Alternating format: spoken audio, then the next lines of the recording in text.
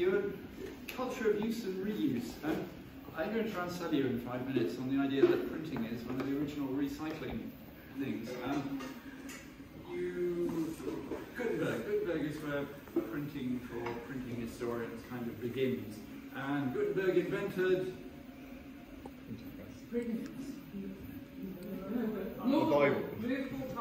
movable type. You're looking at it.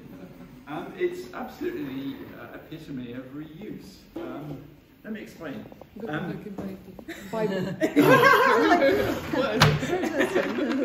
It's Gutenberg was operating back in about 1440, 1450. This stuff was being used up until, well, when I was working at University Press, they closed the printing works in 1986. They were still using this stuff. It's an invention that went on for more than 400 years. Very briefly, what you have in front of you is a letter, and it's a H, yes? Mm-hmm. Yep. And it's backwards, and that's because all of printing consists of inky surface, piece of paper, squash them together, peel them apart, something sticks to the paper. Put ink on your right hand, do that, ends up looking like your left hand, so you've got to start off reading backwards. The great trick with this stuff is that you can rather obviously assemble this into words.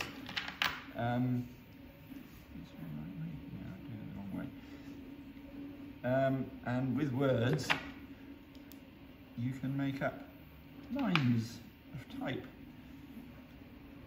And you can turn lines of type into pages. And you can print the pages. You see, words? My little party piece. But the great trick with this stuff is, because of that, all you need to print a book is enough of that material to print one page. And having printed that page in 200 copies, 300 copies, whatever, you can take it all apart, put it back in the typeface, and then you can print the next page. And if the book's 300 pages long, you reuse this stuff 300 times. Reuse. It's what actually all the printing is based on, the reuse of type. Movable type is reusable type. Very important. Gutenberg, as I say, came up with the idea back in 1450. It lasted 450 odd years. Pretty good invention.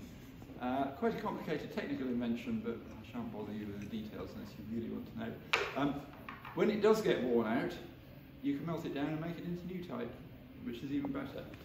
The actual sort of non-reusable consumables in a book are practically nil. I mean, you make the book and the waste is very, very small.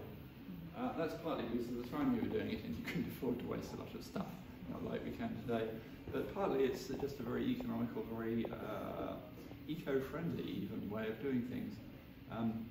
You might dispute that when you hear this is made out of lead and tin and antimony, but that's actually doesn't degrade if you don't do measurable things to it.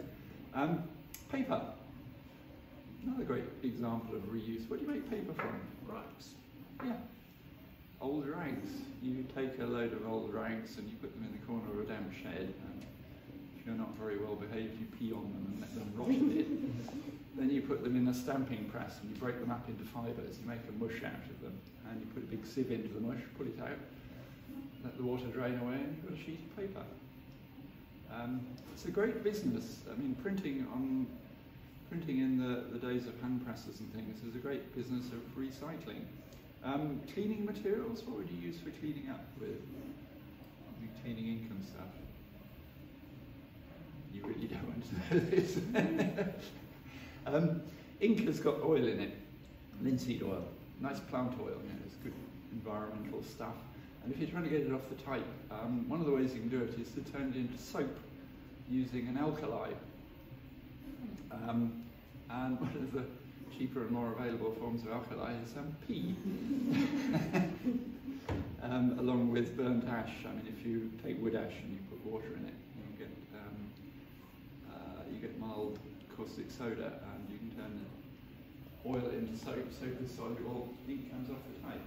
So printing in general is quite a good methodological process. It reuses type, it reuses fibres and old clothes to make the paper. The ink is oil, linseed oil and soot. usually you actually specifically burn stuff in order to get the soot, but sometimes you just collect the old soot. It's a remarkable example of reuse and recycling. It goes a bit further than that. Printers, I always try and explain this very well. Why does a printer print? I mean, what motivates the printer to spend their time printing? Yeah, the spread of knowledge. Yeah, the market. Selling things. Yeah, money. Making money. Money. It's their business. I mean, they do it for money. A side effect is that you spread knowledge and you spread learning and stuff. I can assure you the people who print don't care about that. They really don't care a damn about what it is that they're printing. It's putting ink on paper in order that you can sell it. But it's I've lost my train of thought now, which is a bit unfortunate. No, it's gone. But yeah, printing is about money. That's why you do it. Yeah, you do recycle other material in printing. Printers are basically cheap. You do it for money. One of the other things you recycle is illustrations.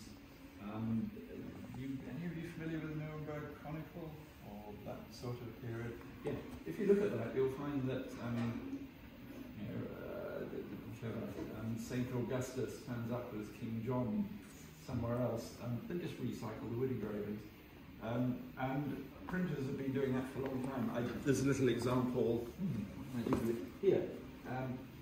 The Bodleian has a very fine collection of ballads, street literature. And there's a gentleman who's been working with the engineers to do image recognition, Charles Burgle. And Alex, it was, I think, Alex Franklin.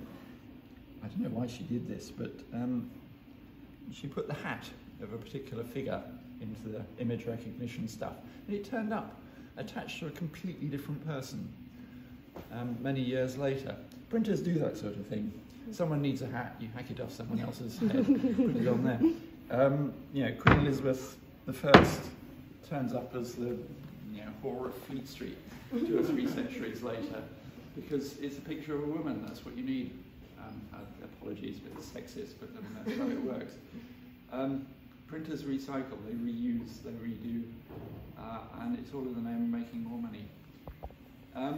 We're going to have a little go at some printing this morning. Enrico's kindly brought some old bits of paper which have got images on. I was looking through